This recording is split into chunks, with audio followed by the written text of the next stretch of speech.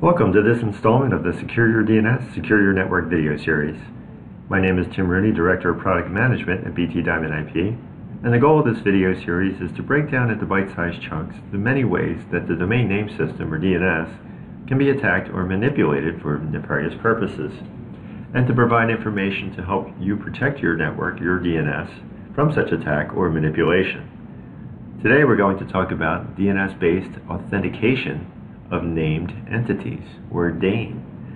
DANE provides a way to help add protection to your transport layer security connections, in other words, your HTTPS connections.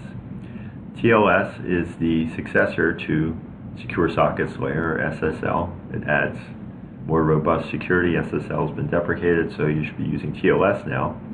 And TLS encrypts data traffic, so between your web server and your web browser, and it provides data integrity and authentication of the connection endpoints.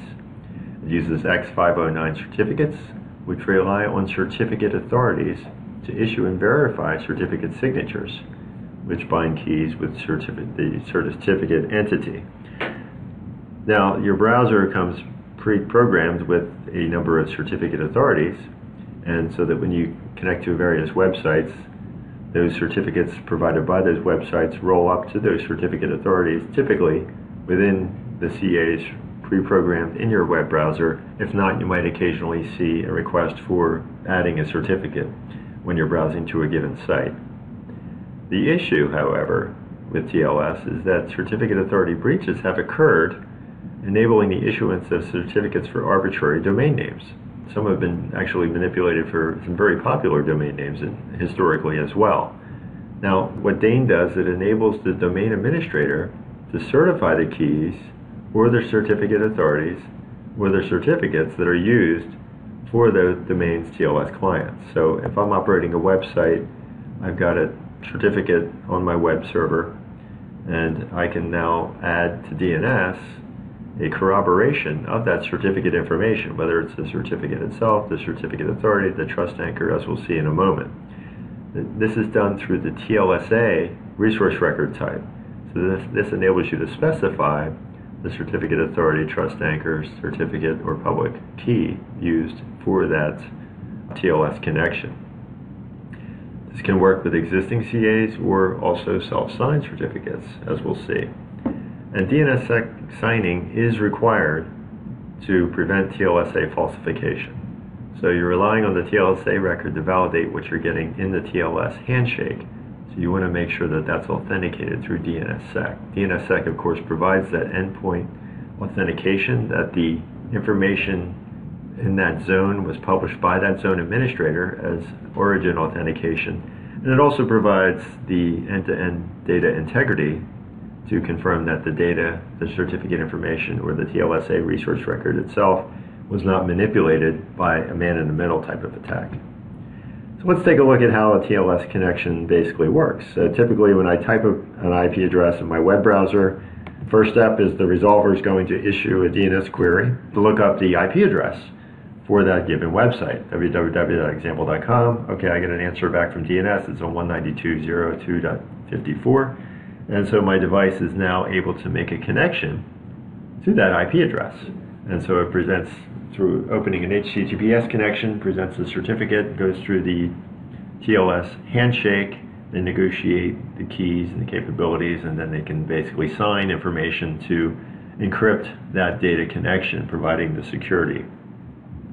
The problem is that with the TLS man-in-the-middle attack, again, if someone impersonates a certificate or is able to establish a bogus certificate as validated, as appearing validated, now I can make that connection if the attacker is sitting on the 192.0.2.54 IP address and is able to provide a response back and begin the TLS handshake before the legitimate site, for example. It can actually be construed as that end destination website, and the web browser can be basically tricked into believing that, so to speak, so that you're connecting to a site which is an imposter site. And of course, with an imposter site, various forms of attack can be engaged with respect to smearing your brand or providing misinformation, to more nefarious means of dropping malware, collecting sensitive information, proxying that to your website, and listening or watching for traffic, collecting credentials, and things of that nature, so the man-in-the-middle attack is quite dangerous. So the ability of an attacker to impose a fake certificate that is construed as reality is certainly a danger to your website's integrity. So the TLSA resource record type enables you to specify information with respect to your certificate that you use on your web server. There's basically 4 fields within the TLSA RRType: certificate usage, certificate selectors, matching types, and then the data itself, which is based on the first 3 fields.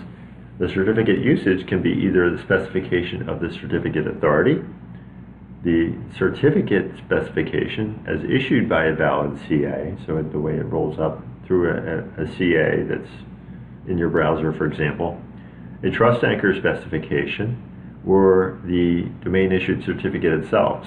The full certificate can be provided using the certificate selector field depending on the value there, or just the subject public key information, the SPKI, can be in the data field as well. And then whether that is hashed or not, the various hash types are provided. So basically the browser will get back the certificate from the web server, compare that with the information in the TLSA, perform the appropriate operations on the TLS information back to compare it with what's in the TLSA RRType, and then if it matches, you can consider that server the legitimate server of that domain and make the connection. If not, it can consider that bogus and not allow that connection. So with the DANE configured browser, the process ensues where I look up the IP address once again, get the IP address, and then I can now query for the TLSA information. That didn't come back as well. That's DNSSEC signed, so I can validate that that is as published by the domain administrator. And now when I attempt to make the connection, if I have a man in the middle, I'm basically getting back the TLS information that doesn't match what's in the TLSA, and I can thereby reject that connection as bogus. So TLSA gives me a great way to really corroborate the certificate information that the browser should be getting back from the web server. But DANE is not just for the web. It can certainly be used for any type of TLS connection. So wherever you're using that, web connections obviously, but also for email, voice over IP, Jabber, XMPP, and then DANE is specified originally in 6698 RFC. It was updated by 7218, and there's some additional applications specified in 7671 through 73. So hopefully DANE can help you secure your connections by publishing corroborating TLS information in the DNS.